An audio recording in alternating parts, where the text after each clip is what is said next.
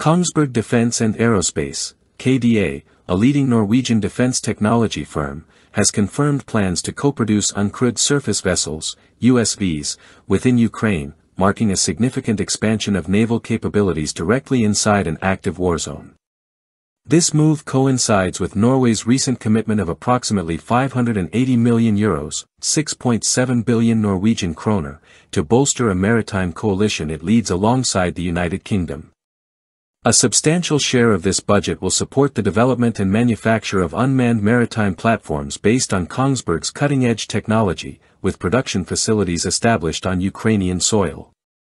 Norwegian Defence Minister Tor O. Sandvik highlighted the strategic importance of this collaboration, affirming that the funds would facilitate joint creation and assembly of surface drones by combining Norwegian expertise with Ukraine's emerging defence manufacturing capabilities. The partnership formalized between KDA and a Ukrainian defense company solidifies this cross-national effort to build next-generation naval drones.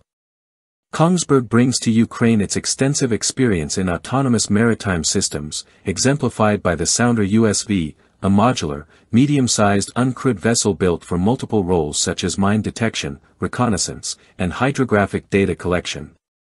The Sounder's design incorporates advanced autonomous navigation, adaptable payload modules, and compatibility with Kongsberg's command and control networks. Its low-profile composite hull reduces radar and acoustic visibility, an essential feature for operations in contested littoral environments like the Black Sea. This initiative represents decades of innovation in oceanographic and naval technologies.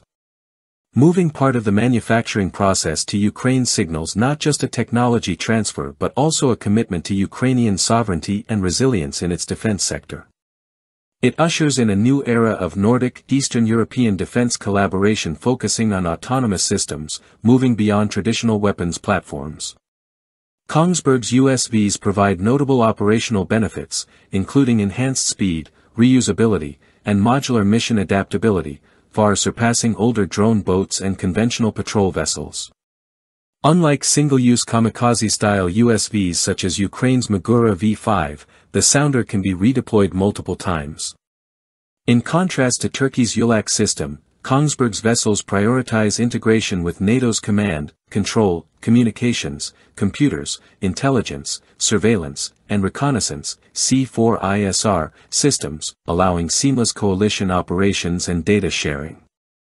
This progression parallels the impact of aerial drones like the Bayraktar TB2, whose success is now inspiring equivalent maritime unmanned platforms.